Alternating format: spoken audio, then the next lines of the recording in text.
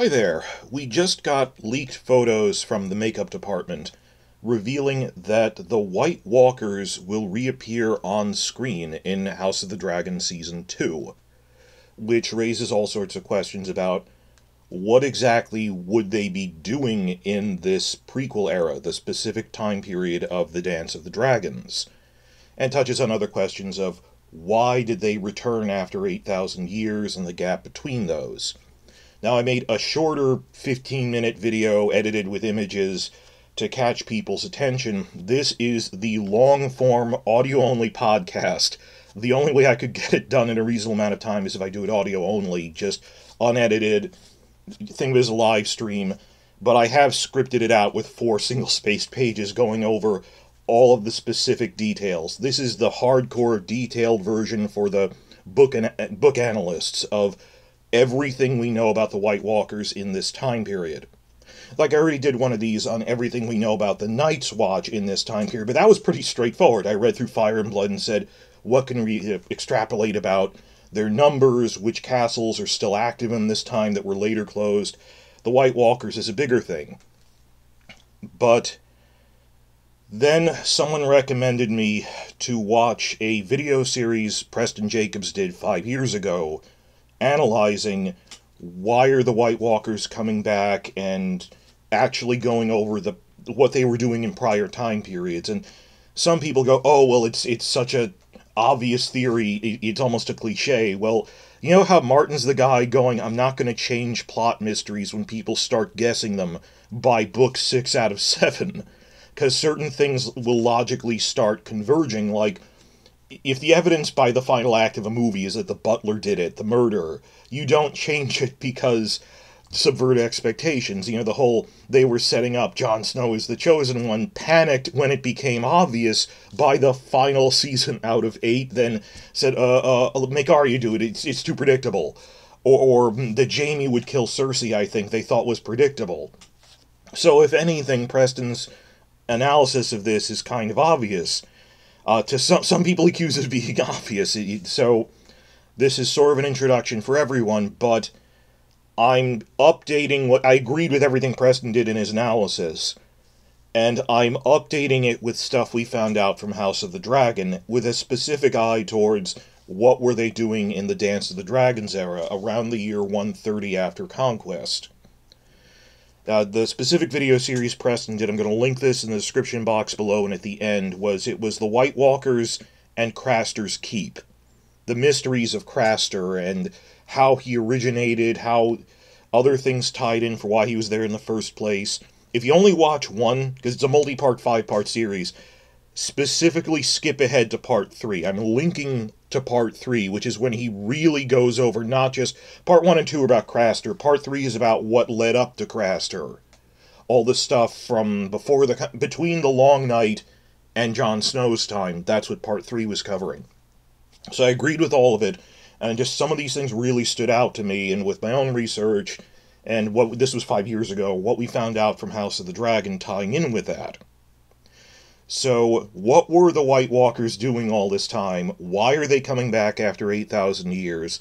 And how can House of the Dragon tie in with this in a way that isn't just gratuitous fan service, but there's like a lore reason for this? I talked about this in my shorter video, that like Season 1 revealing Aegon's prophecy that he had prophetic dream. The whole reason he united the 7 kingdoms and made the Iron Throne is he had a prophetic dream the White Walkers were going to return. That actually adds to the lore and is a central thing in Season 1 of House of the Dragon, but it wasn't just a shameless cameo, it added to things. So, introduction, what is the theory that Preston articulated, which, I don't know if he was the one who originated it, or he really laid it out very clearly, of what the only thing the book fandom can think of for why they're coming back now, which the TV show never tried to address, and like I said, after Season 6, they gave us no revelations about the White Walkers whatsoever, other than that they're generic demons. You know, that they're this apocalyptic threat. You got no plot answers after that straight-up Hodor reveal. And again, I hate it when people, like, attribute book things to the genius of Benioff and Weiss. Like, they're so genius, they killed Ned Stark and made the Red Wedding. because they were doing something Martin told them. Or the Hodor reveal, they admitted, oh, that's something Martin thought up. Well, then you at best executed it well, but it's not, you're right, that people can't, even in the first through fourth season, couldn't distinguish. They didn't make this story. So it was nice, that was a book theory for a while, that the White Walkers were created by the Children of the Forest. After that reveal, we learned nothing about, well, why are they coming back now? So, that out of the way, the theory is, there's 3 points here. Point 1, the Night's Watch may have always been providing male babies to the White Walkers as sacrifices, like what Craster was doing, but on a larger scale. And at first we thought, oh, Mormont and the other, he said all of the Rangers, including Benjen, knew that Craster was sacrificing babies. And maybe they didn't believe in the White Walkers, I think some of them did, but they knew he was sacrificing babies. But okay, this is the era of the decline of the Night's Watch, where they do not have the luxury of picking and choosing their allies, that they hate Craster, but they said, when we need him to have an outpost out here, he's meant the difference between life and death for a lot of Rangers. Theory is, no, even since the beginning, right after the Long Night, when they built the wall, when the Night's Watch was at the height of its power, thousands of years ago, they were always providing male babies to the White Walkers, not just setting up wildlings like Craster to provide them, but delivering them from the wall itself. Because of the mysterious Black Gate at the Night Fort. Point 2 of 3, obviously this is an all-male military order, and they need a lot of excess babies that people don't want. So point 2, the theory is that the tradition of First Night among the First Men may have been set up as a pipeline for producing unwanted babies from rape. That the tradition of First Night is that a lord has the right to have sex with a commoner woman on the first night of her marriage. And they said that it was a First Men tradition. It generally fell out of favor. It was around a little, but the Andal kingdoms of the south stopped doing it so much. But even in later ages, it was still mostly done in the lands closer to the wall. You know, that's probably not an accident. In Secret, there's this whole thing in Book 5 where Roose Bolton explains this to Theon and scoffs at, oh, they still do that close to there. And because, you know, Roose produced Ramsay Bolton as a product of he raped a commoner woman on her wedding night, even though he knows First Night is illegal now. But he still did it. So at first I didn't want them to mention this at all because, you know, the medieval student in me is that First Night was never real in real life. That Braveheart popularized that this was a thing. It was never a thing. But in Martin's world, it was. I mean, unambiguously, they say it was. It wasn't banned. It was banned around 250 centuries ago. It was a real thing, which is annoying. And at first I thought it was great that Game of Thrones didn't mention it, because they do mention Ramsay was a product of rape, but not that, oh, that it used to be a law, I'm annoyed they banned. But that might actually tie in with the White Walkers very directly, in which case you would need to mention it in House of the Dragon Season 2. But point 1, they've always been sending babies to the White Walkers. Point 2, they got these babies from First Night, producing a surplus of unwanted babies. Point 3, as the theory goes, when the early Targaryen kings banned First Night and shut down the Night Fort, where these transactions probably took place, it cut off the supply. Specifically, this ban was made by King Jaehaerys and Queen Alysanne around the year 60 after Conquest. Remember, we saw Jaehaerys in the prologue of House of the Dragon, in his youth. At this, it would have been about 40 years before the prologue and 70 years before Season 2. This double decision that we're going to ban First Night, and, oh, by the way, the Night Fort is too big to maintain and it's crumbling, you should shut it down, that the real reason was there's this secret tunnel used for child sacrifices. So the combined effect of all of this is that the White Walkers might be coming back after 8,000 years, only in the sense that they're coming back in force to attack. but not because of something new that happened, but because something stopped. That it's not like, I used to think, oh, maybe like the magic volcano or whatever that they draw their power from, like a battery, is wearing out. No. The only suggestion I've really seen for why are they coming back that's coherent, that has a specific reason other than something wore out, is something stopped from the south of the wall, that they stopped getting sacrifices. And consider George R. R. Martin's literary influences.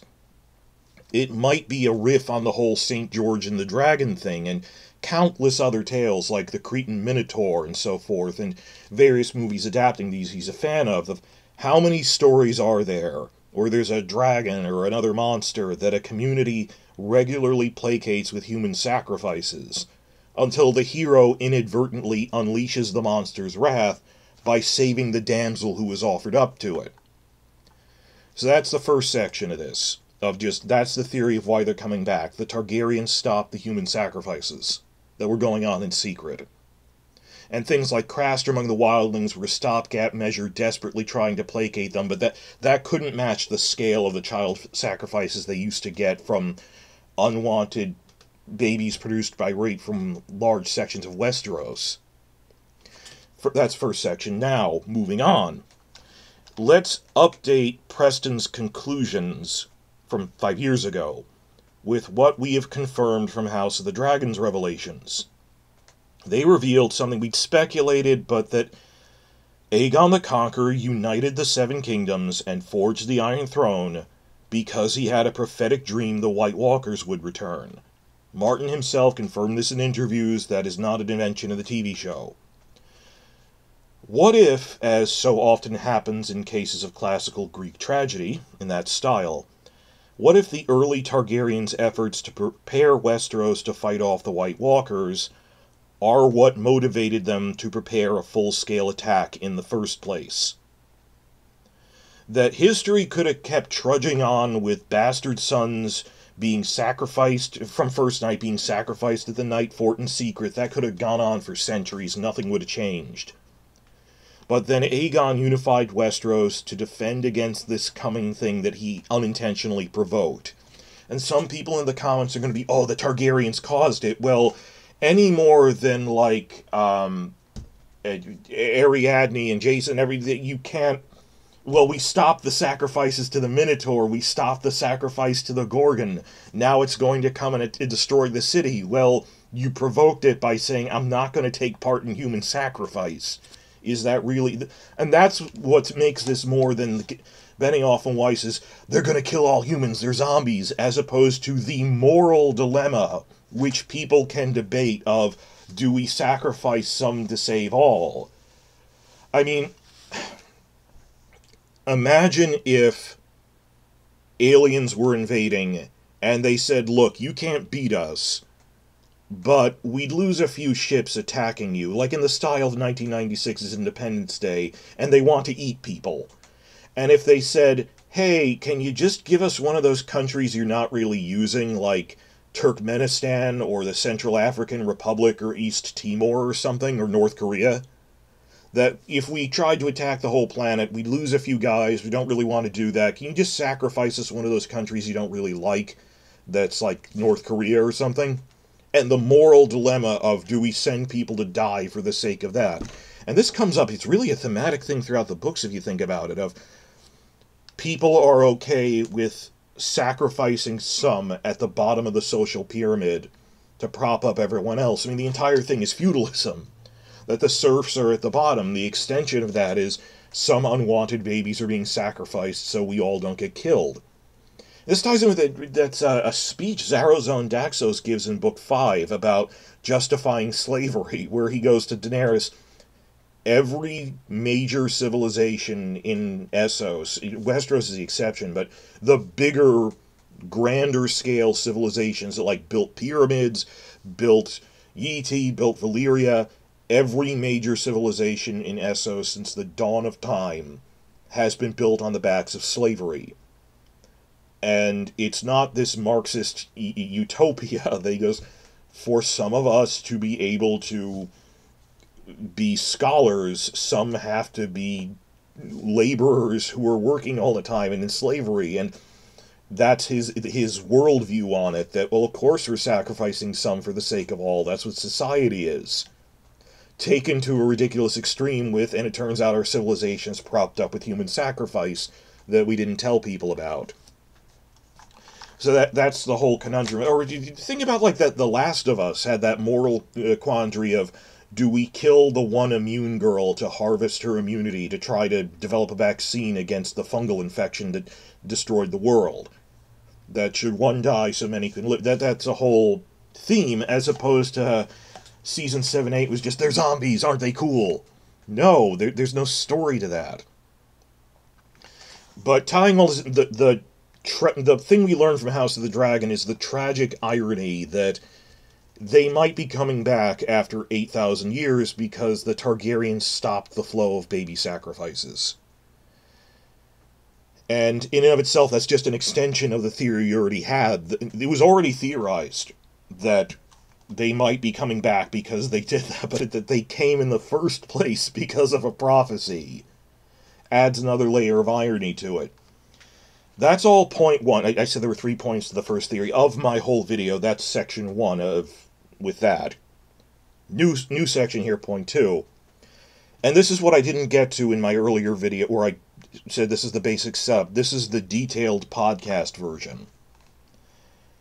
If that is the case, this is all just preamble to what I'm talking about now. If they're coming back because Jaehaerys and Alysanne shut down the Night Fort and banned First Night in around the year 60 after Conquest, why didn't we immediately see a reaction by the White Walkers when Jaehaerys banned First Night and closed down the Night Fort 240 years before Jon Snow's time? Preston's video does touch on this a little, I'll get into that, but his main focus was on Craster and his sacrifices. So let me go over that first. Recall that Craster's father was actually a member of the Night's Watch, that he's a bastard of some Night's Watch commander, and there is an additional addendum to this theory that maybe the Night's Watch set up Craster in the first place. But I think that doesn't necessarily need to be true. They at least found what he was doing and tolerated it. But either way, the Night's Watch knew Craster and didn't just tolerate what he was doing, but actively promoted it. They knew what he was doing. That they were essentially shifting the baby sacrifices beyond the wall, away from prying eyes, with a willing wildling in a desperate attempt to placate the White Walkers. And this might have stemmed the tide for a while, but it just wasn't enough. I mean, one man compared to the large-scale practice of First Night across entire regions of the North and the rest of Seven Kingdoms, it just wasn't enough. The numbers weren't there. Preston's video has a lot of other charts, and this whole timeline he worked out, timeline chart, going into the specifics, but the short version is that Craster has been offering baby sacrifices to the White Walkers since he was young for maybe the past 40 years. That he started doing this around 40 years ago, going by the ages of his daughter wives. So Craster started something like 200 years after Jaehaerys and Alysanne. They were in the year 60 after Conquest. He started around 260 after Conquest. And Preston briefly raises the question, what was going on in that 200-year gap? And even then, Craster's sacrifices weren't enough, that they're coming back, even though he's doing that by Jon Snow's time. We don't have a firm answer, but in broad strokes, I'm starting to get a feel from some vague evidence that there's a theme that keeps repeating, that keeps pointing towards that the White Walkers have actually been active in the far north since the Long Night. That they weren't just asleep. Or more accurately, that they make cyclical reawakenings every 100 years or so. Now, the entire race as a whole might have been dormant and remained dormant for all of these 8,000 years, don't get me wrong. What I mean is that at least a handful of scouts or tomb guardians or something watching over them would reappear to collect baby sacrifices every 100 years. The idea is that when this stopped, those scouts woke up the rest of them. Maybe, that there's a general feel for this. I'm not clear on the specifics. Maybe this active period of child sacrifice between dormancies wasn't just a one-time thing that happened in 1 year. Maybe it lasted a generation. Maybe it was alternating between 30 years of sacrifice and 100 years of dormancy. I'm not really sure, but let's go with 100 years. Every 100 years, they have this cycle of awakening, of some of their scouts at least, awakening from dormancy. There are a couple of examples of things like this from other stories, but the most prominent one that comes to mind, because it was a popular video game, is the Reapers from Mass Effect. Tell me in the comments if you've done it. If you haven't played it, you're not familiar with it, it was pretty popular. In Mass Effect, there's galactic scale civilization. Humanity in the future has met other alien races and stuff. But the Reapers are this Lovecraftian, cybernetic, space-based race of creatures. I mean, they're the size of spaceships. They're these Lovecraftian cyborg creatures of immense power who cull all of interstellar civilization in the entire galaxy every 50,000 years. That's why they're called the Reapers. It's like this cyclical harvest where they wipe out anything capable of interstellar travel. But they spare primitive races. And why is it 50,000 years? They explain, well, that's roughly the amount of time it takes all the primitive races from the last time to rebuild to the point that they have interstellar civilization. And they've been doing this for potentially millions of years. That at first they think, oh, they wiped out the civilization before us. Then they realize they've wiped out all of galactic civilization capable of spaceflight has been killed by these things several hundred times, if not more. When you think about just how long history is, that there's 50,000 goes into a million 20 times, so 1 million years is 20 cycles. They might have been doing this for 1 billion years or something, so thousands of times they've done this. But the point is, between cullings, once they're finished, the Reapers go into dormancy.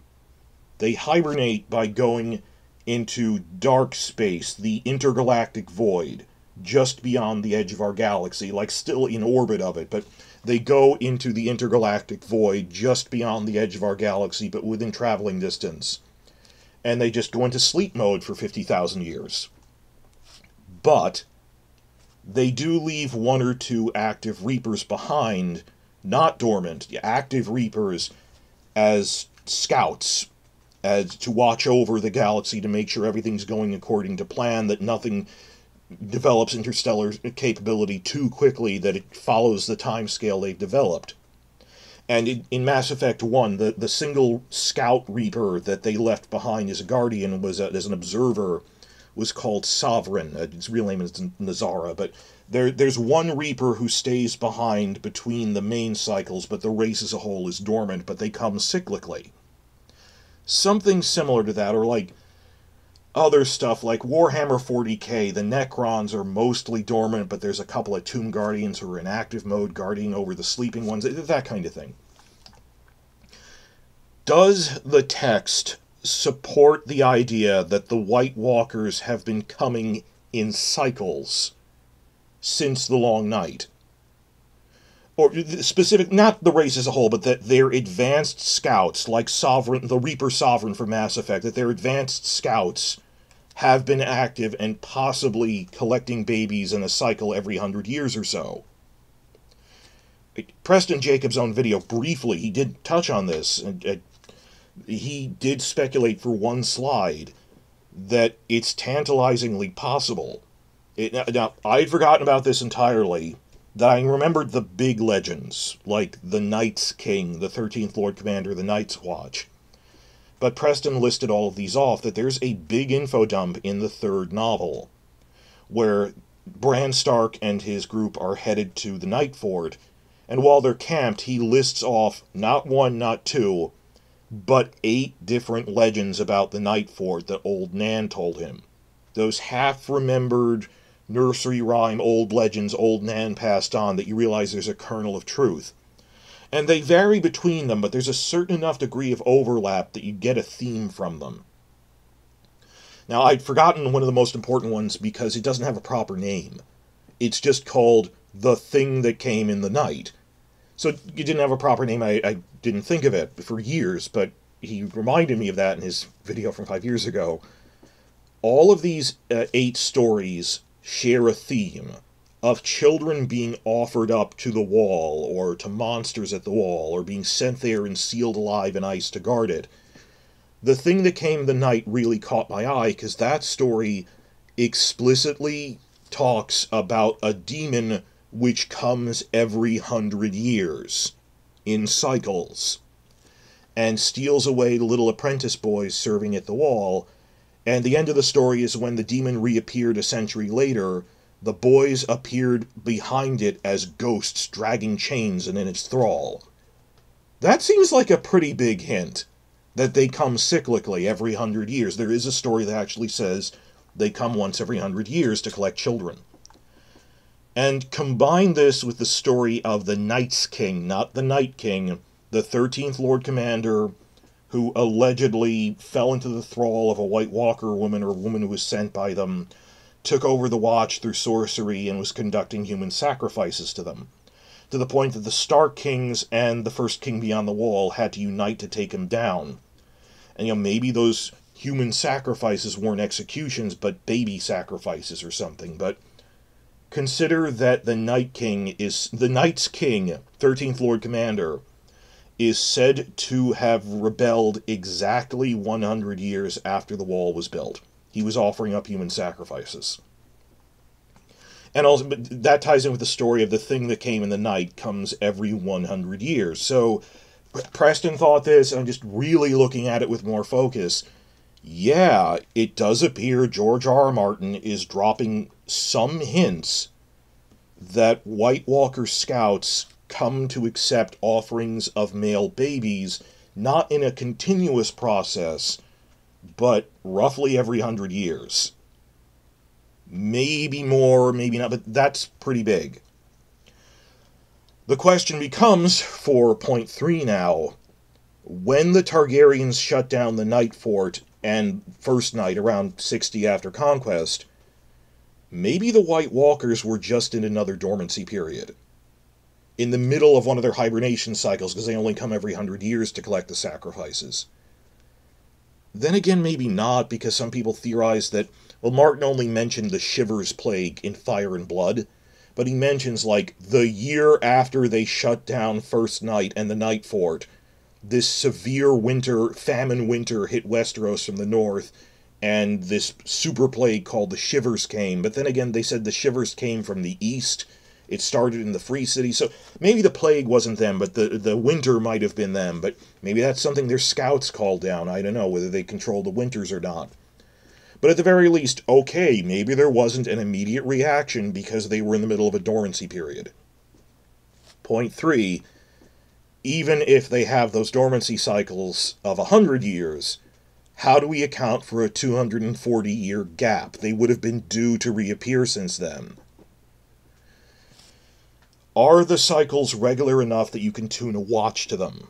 That is a question, and I don't have a firm answer. Is it always 100 years? Is it like 30 years on, then 100 years off? How long do these last exactly? Is it more like every 150 to 200 years are these cycles? If it's irregular, I don't need to explain it. But if it is regular, how do I explain it? What lines up with that? Are there things we saw in that 200-year gap between Jaehaerys banning it and Craster that seem like the White Walkers, or at least their scouts, were rousing to activity beyond the wall and upset they weren't getting baby sacrifices? I'm going to present you with 2 scenarios. The first one is, let's assume the maximum scenario, that when Jaehaerys banned it around 58, 60 after Conquest, the maximum amount of time, that was just as they were entering a new 100-year dormancy period, right? So the latest we would expect them to be doing something is 100 years, 99 to 100 years after that, if he just missed the last baby pickup. What was happening in the 150s after Conquest? Well, Aegon III died in 158 after conquest, and the last dragon died in the year 153 after conquest. But that makes no sense. If the White Walkers were due for a return in the late 150s, wouldn't the death of the last dragon mark the perfect time to return? And we don't really hear about, like, wildlings being driven south or anything, so no, I don't think the last... If you're thinking, well, maybe if they banned it in 58 AC, maybe the last dormancy period, maybe the last baby pickup was 55 AC, so we wouldn't expect them to do anything for 100 years. That's the ceiling, that's the maximum. Nothing happened in the 150s that would really line up with that. They didn't do anything. If anything, the death of the last dragon would have encouraged them, but they didn't. So no, it had to be something before that was the last baby pickup. Before the 150s. Working backwards,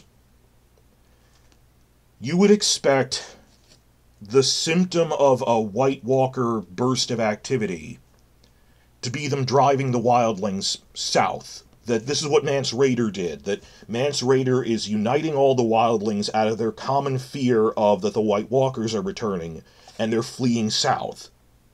Okay. So it stands to reason that the last time there was a king beyond the wall uniting an attempted invasion of the south of the wall, maybe they were driven by White Walkers, or their scouts, in a burst of activity. The last king beyond the wall was Raymond Redbeard, whose invasion was in 226 after conquest.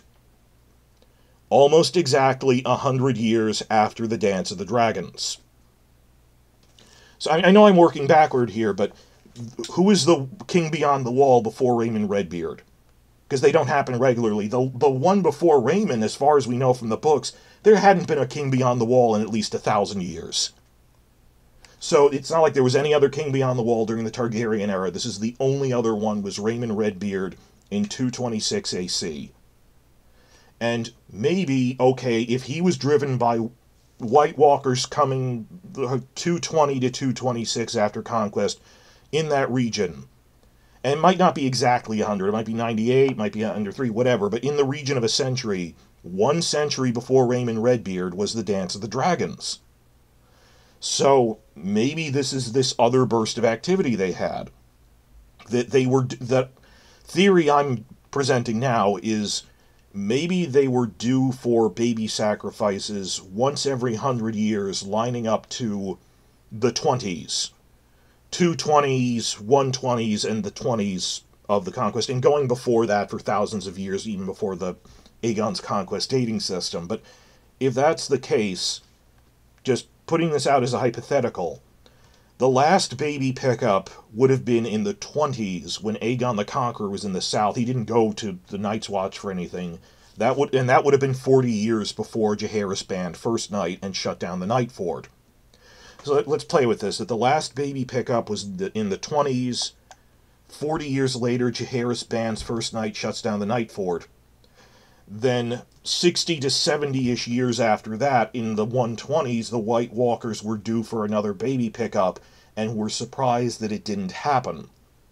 And again, this could have taken a couple of years for them to rouse and get annoyed about it, but maybe even 5 years before the dance actually began.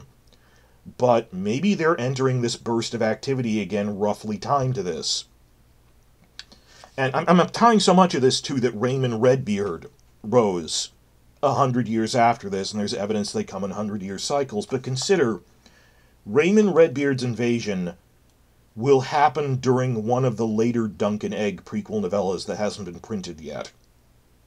And it is possible that Martin has always intended to give more info about why the White Walkers come back in a later Dunk and Egg, and how, well, Raymond is being driven by his fear of the White Walker scouts are roused because they don't have sacrifices.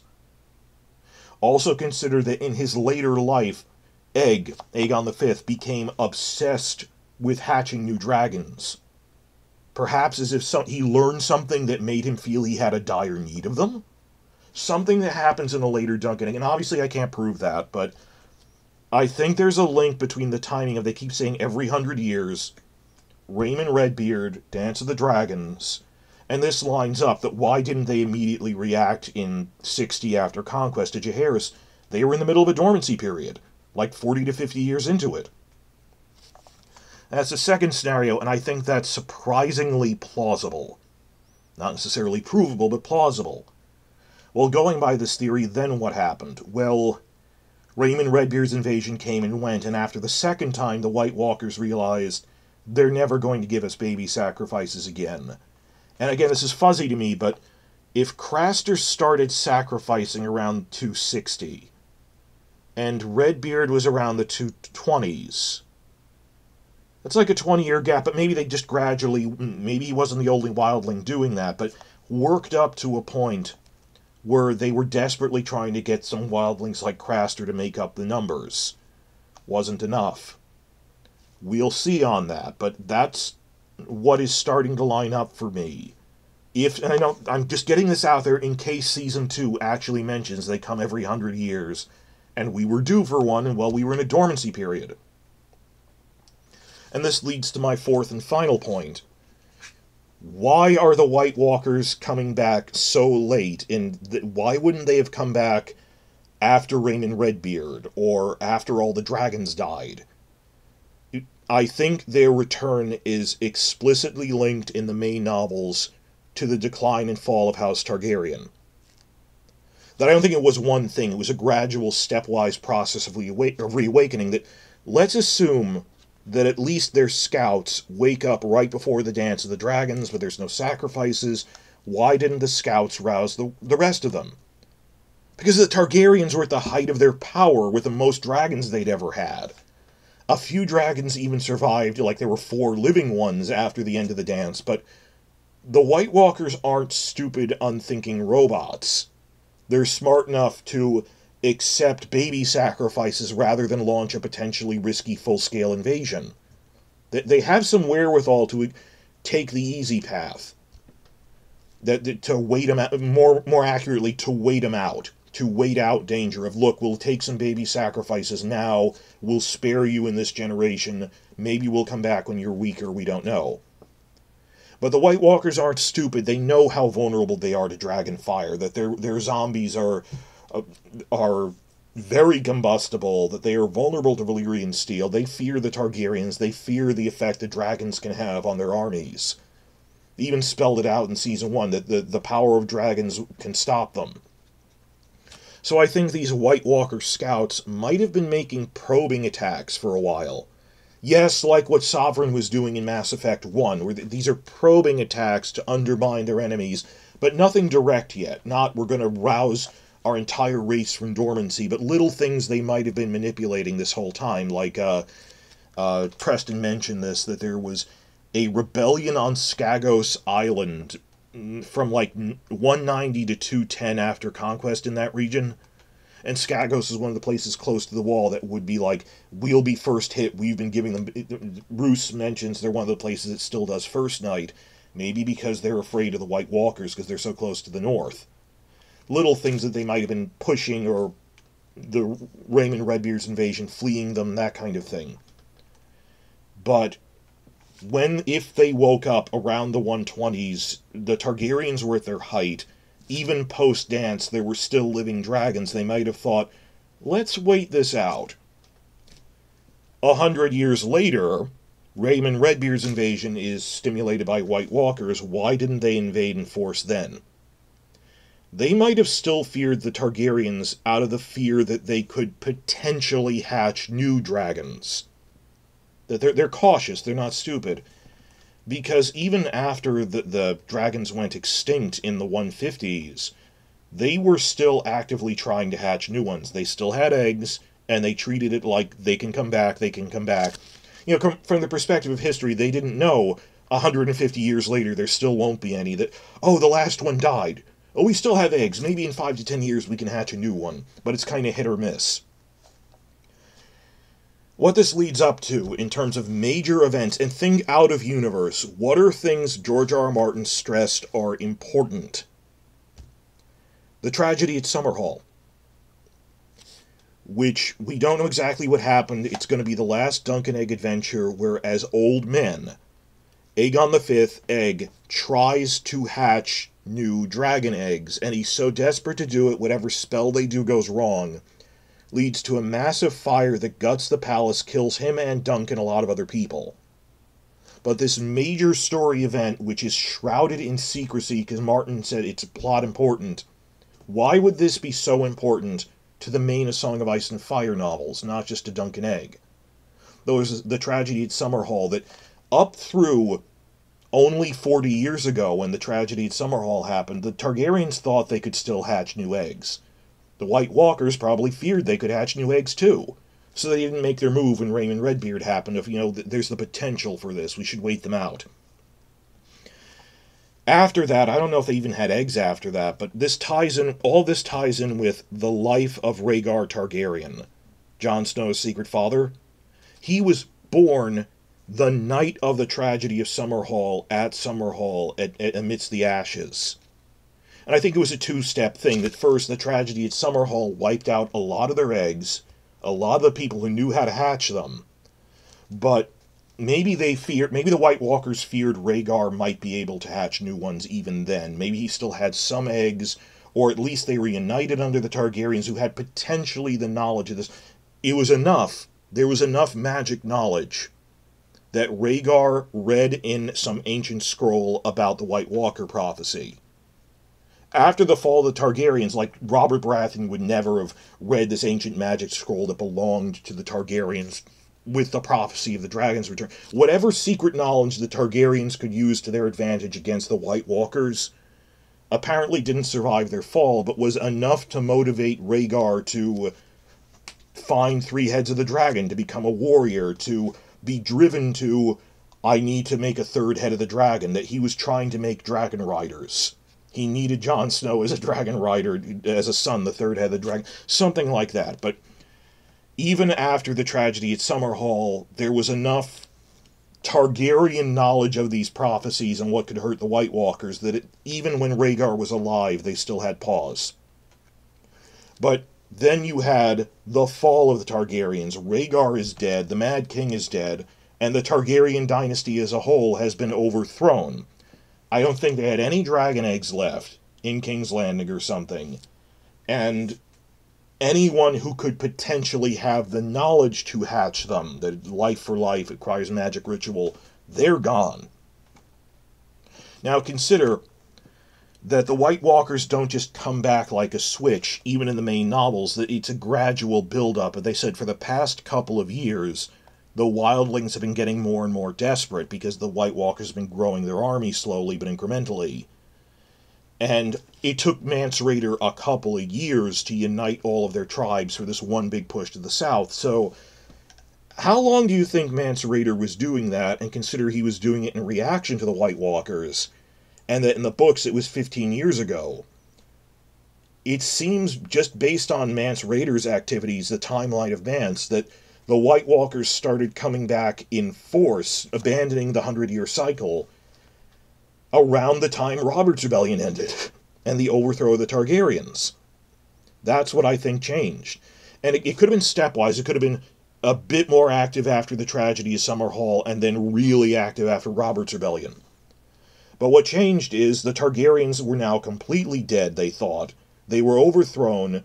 There were no more dragon eggs or people the knowledge to hatch them in Westeros, and they must have spies the way that, or magical green sight to see this, the way the Children of the Forest would keep tabs through the Weirwood network or something, and sending dreams. The dark version of that is like them sending dreams to people like Euron. The thing they didn't factor on is that a Targaryen would survive outside of Westeros where they weren't looking. Daenerys was in the east. Or that she'd managed to acquire dragon eggs and hatch them. That escaped their notice. And because they weren't aware of that, they thought, yay, the Targaryens are gone, there will never even be dragon eggs or dragons again, and started building up for a major attack right after Robert's Rebellion ended. That is why how I think this timeline works out. And you could even accuse me of this being too formulaic, but like Martin said, you can't just subvert expectations. At a certain point, major plot elements will start to line up with each other in a sensible story. So is it too obvious? Is it not sensible enough? But my theory is that maybe as late as the tragedy of Summerhall, they abandoned the 100-year cycle of their scouts. Before that, they were coming every 100 years. So when Jaehaerys banned First Night and closed the Night Fort, it was the middle of a dormancy period. That it started in the 20s, year 50 to 60 was dormant. But then by the time of 2020s, Raymond Redbeard's wildling invasion was driven by White Walker scouts demanding baby sacrifices again, but not getting any. And 100 years before, the last King Beyond the Wall in 1,000 years. There were no other ones, and the only other one, Mance, was also driven by the White Walkers. I think Raymond was driven by the White Walkers out of fear of them the way Mance was, and 100 years before Raymond was the Dance of the Dragons. And we get... There wasn't a full King Beyond the Wall, but there was this wildling leader called Silas the Grim, who led a decent-sized wildling horde south. And maybe just because it was a really bad winter and they were starving up there, which seemed to be what the reason was in Fire and Blood, but there's unrest among the wildlings. There could be stuff going on. We could see the White Walkers waking up for the first time alongside the Dance of the Dragons. This is the first time since the ban went into effect that their scouts have woken up after 100 years and gone, there aren't any baby sacrifices for us. And they'll be really pissed off. And there might be stuff going at the wall with this. So what is something new that House of the Dragon could do that isn't just, hey, let's show them for the sake of showing them, but having a reason for it? Based on the 100-year cycles, I think this is the first time they're going to wake up around this time, the 120s to 130s, and be annoyed there aren't any baby sacrifices. We'll see what plays out in Season 2. Now, I have a follow-up video to this, also audio only, which is just a really detailed reaction to a theory thing that I told you. After this, if you haven't already, watch part 3 of Preston's video series, where he talks about the timeline of what do we know about what the White Walkers were doing between the Long Night and Craster's time for the past centuries. Specifically part 3. Watch the whole thing, if nothing else, watch part 3. My next video is going to react to part 4 of that, where he talks about really specific theories about why was Craster inbreeding bloodlines and things, and what implications this has for the wildlings as a whole. But that's just a theory thing. I don't think House of the Dragon would even need to touch on it. But it just, another idea that came to me. So stick around for the next part of this and check out his videos.